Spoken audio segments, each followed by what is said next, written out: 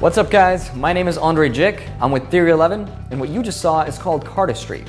Cardistry, unlike magic, is more of a skill-based art form, kind of like in the X Games where you see cool tricks with bikes and skateboards. What you're about to learn is an extraordinary skill with an ordinary deck of playing cards. And with that said, let's check it out. It's called the Spring.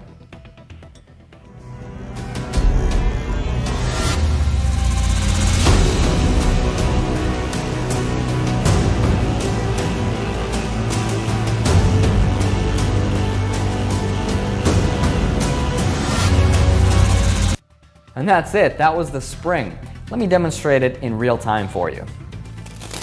So that's front on, and you can even do it over your head like this. So don't be intimidated, try it. Grab yourself a deck of cards, follow along, and with a bit of practice, you'll be doing this one in no time. Let's learn it. Begin by holding the deck in mechanics grip. It looks something like this. Your thumb on the long edge, your middle ring and pinky fingers on the opposite long edge, and your index finger in the front.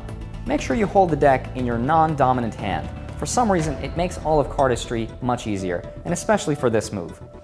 So your other hand comes over and grabs the deck like this. Your index, middle ring, and pinky fingers in the front, and your thumb on the opposite corner right here.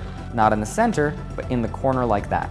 The idea here is to squeeze the deck, so you're going to apply pressure with your index finger forward and squeeze the deck.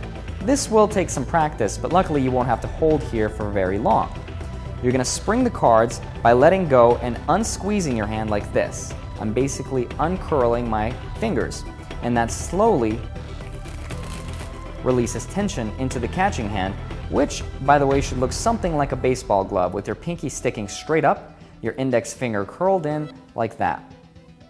So all together, start in mechanics grip, your opposite hand comes over, grabs the deck, thumb on the corner, index finger applies pressure, squeeze, emulate the baseball glove, and spring off into the hand.